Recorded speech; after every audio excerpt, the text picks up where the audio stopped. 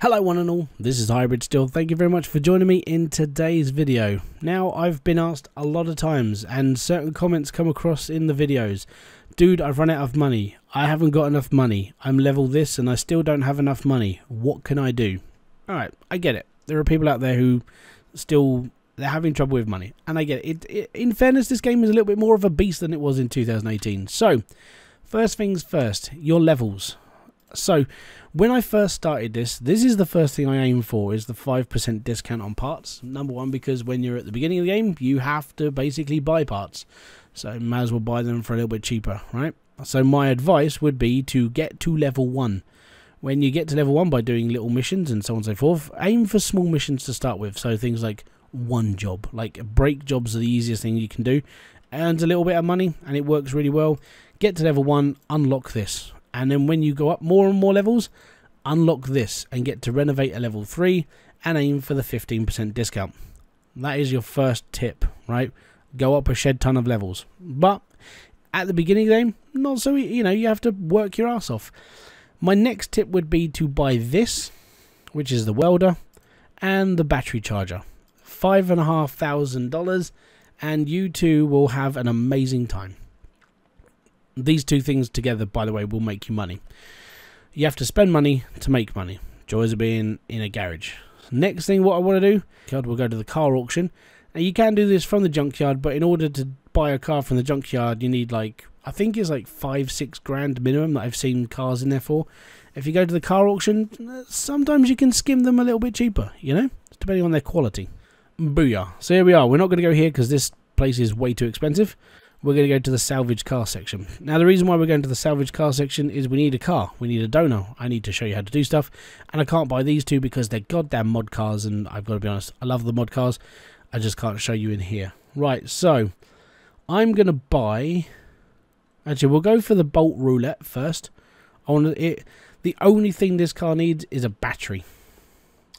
And there's our battery. That's all we need. The rest of this car, it actually doesn't matter how bad this car is in condition-wise. We can make money from this as long as it's got a battery. That's my first piece of advice. Find a junk car that has a battery in it. And then buy it. So later on you get the ability to be able to see this. So we want to spend less than 2,400, but it actually won't bother me.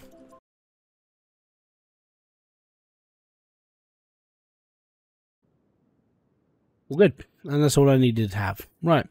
So it doesn't matter how much I just spent on that car. This works for every car that you can find with a battery in it. If not, it means you have to buy a battery.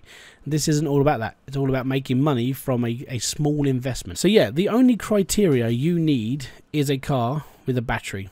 That's why you like going to the auction, because in fairness, the auction, you're going to find cheap cars in there. 99% of the time they have a battery in them, and the battery is the only thing we need, really.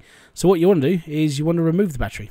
And the reason why you want to remove the battery is because when you bought your two tools, one of them was the battery charger. Already this is going to make us money, but I need to show you this first. So let me just put the battery back in, and then I'll show you how much the value of the car is. So if I was to sell this car right now, I'm going to lose $343. That's not what I want to do. So what I want to do is I want to take the battery out, all right? And then I'm going to waddle over here and charge the battery. And then we're going to waddle back over here. We're going to sit on the car and we're going to pop the battery in. For free, this car is now worth minus 100. So that's good. We've just taken minus 200 profit. We're almost in money. Now the other thing you can do, when you get to full-on restorer and you've bought your tools and everything else, because at the moment I'm just going to show you what to do with the welder. I'm not going to show you how to do the rest of it, because this is, in fairness, these are a little bit more advanced, but you definitely need them. Now with the welder, you move the equipment to number 1. This costs you 5 grand. And every time you use it, it's going to cost you 500.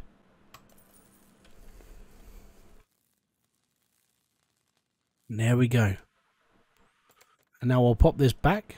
Don't need it anymore, and we'll click on this, and we can now sell the car for a profit of 1,985 credits, pushing this car's value to 4,762, which is amazing. You know, we've just made money by just having that and charging the battery.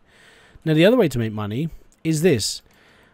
Washing the car doesn't actually make you money, but doing this does. So we'll do this. We will use the equipment and we will splash it around a little bit.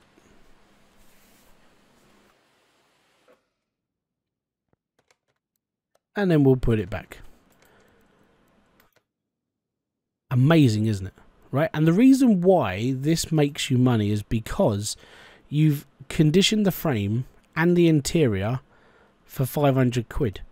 And now we're making 4,022 credits off of this one car. Now, the other way to make money for free is when you expand the garage. Now, okay, partially it's not really for free because you have to buy the abilities to do this. Other ways to make money in this game are if you're working for customers and they need body panels done, you can repair body panels in here, which means you don't have to buy new parts. All you have to do is renovate them to make money. The brake lathe is another way of saving yourself 100 quid every time you buy a brake disc. Now, for most customers, they'll come in and they'll be like, hey, my brakes are a bit shot, blah, blah, blah, blah, blah, blah, blah. So, as you can see, this is a bit of a ruined brake disc. And repairing this, well, buying a new one costs you 100 each time. I've also taken the bonnet off this car just to show you what else you can do for making money. And now, if you're buying a junk car but it's all orange parts, this is where this comes into mind. You can't repair anything that's red, but you can repair orange parts. And just repairing parts when you're playing this game is so much cheaper than buying new. And what I'll do is I'll show you. So this is a brake disc ventilated. So this costs absolutely nothing apart from going up levels to actually buy this for your garage. Lathing a brake doesn't cost you anything, and this is one of the best things you can have in the garage. It saves you around 400 every time you do a car. You just lathe the brakes and they're all clean and 100%. Now, like I said, if you're buying junk cars or you're buying auction cars, sometimes it's always best to look into this. So we just did a brake disc ventilated, so one of these.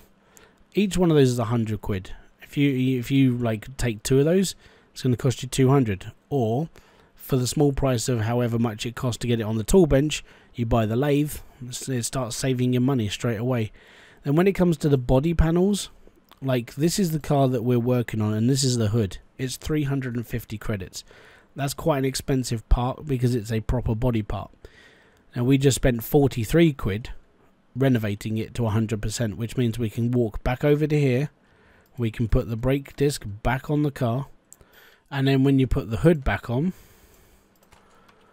it almost looks like a brand new hood, and all I did was repair it. Now these are small ways of you making money off of customers. Now the more shortcuts you can give yourself is the better, and like I said, as soon as you've got money and you're basically taking this is a 15% discount. The reason why a 15% discount is good, and I'll go back here and we'll go into the gearbox section, is because of mainly the gearboxes themselves are freaking expensive. Most of these gearboxes, as you can see, they're $1,000 each sort of thing, and it's like, that's really expensive. That's ridiculous. I mean, this one's 3,000. This is for a V6. This is a brand new engine. With that 15% discount, you're knocking off $200, or no, we're knocking off nearly $500, and that's good. If you can make things cheaper for yourself, then why won't you? And that's how you make money in this game. The idea is to cut corners, make sure you've got the skills and everything else that you're going for. And this is why I advise, and it doesn't matter who asks me, the first things you should buy, me personally, is the 5% discount and work through the renovation thing. Everything else will stack up as you go, because as you go up levels, you're going to want to sort of upgrade. But the first things I went through was literally the renovator and up to basically earning money. And that was it. That's all I did. And the reason why I did that is just because that's how I make money. So yeah, those two things. So the main boards you want to go down, making money in this game. You want to click in your toolbox. You want to go through the renovator. You also want to hit this on your first thing. So 5% discount, go through renovation. The things you want to be buying straight after that is you want to buy the welder and the battery charger. These will make you money, and if you can just replace the battery for everyone, it's all good. It's free. Then when you expand the garage, this should be your next upgrade. Not this. This is pretty much useless unless you're having one of your cars working on at the same time. This is the first upgrade you should buy, the garage expansion. And the reason why is because it unlocks the lathe, it unlocks the workbenches, unlocks the repair station, unlocks the engine tool. All of this stuff is separate from these 4 items because these 4 items cannot be unlocked until you've got this. When you want to do valeting cars, you have to buy the car wash because that's when you get the equipment in. So that would be the way I would do it. And then everything else basically follows. You're going to buy the paint in the shop eventually. You're going to buy the dyno eventually. You're going to buy storage eventually. You're going to buy the test path eventually. But the first things you want to be buying straight away would be the garage expansion and then all your tools. And then when it comes to leveling up, restoration, and the 15% voucher on all your tools and parts, well, the 15% voucher on the parts that you're going to be buying. And that's basically it. And then I've just showed you how to make money off of a rust bucket that you can buy from anywhere as long as the car has a car battery. You have to make sure it's got a battery in it, so always look into the car before you buy it, which is a plus side to the auction system in this game. So you want to look into the car. If it's got a battery, you're almost guaranteed to make money with just the battery charger and the welder alone. But it's always good to valet as well. You'll make money off. Hopefully this video has helped you. I'm not sure if that answers everybody's questions, and if it doesn't, let me know in the comment section below. I'd love to hear your thoughts. But that's basically everything I can think of on how to make money in Car Mechanic Simulator 2021. If there is anything else, I'd love to hear your thoughts, like I said, because at the end of the day, the reason why this video is being made is because you guys are letting me know what your problems are. I will keep making videos for people as long as you guys have got like problems, suggestions, or anything else. But everything you're saying is most appreciated. Gives me an idea of what you guys are looking for. It means I can help out more people to enjoy this game. So thank you very much for joining me. This has been Hybridsteel. If you have enjoyed this, don't forget to hit the like, subscribe, and notification button below for all other updates. And I'll be back here with a brand new video, live stream, or whatever else I do on this channel. Until then, I want to say thank you very much for popping by. I'll see you all later. Peace out, have fun, and enjoy everything you guys do.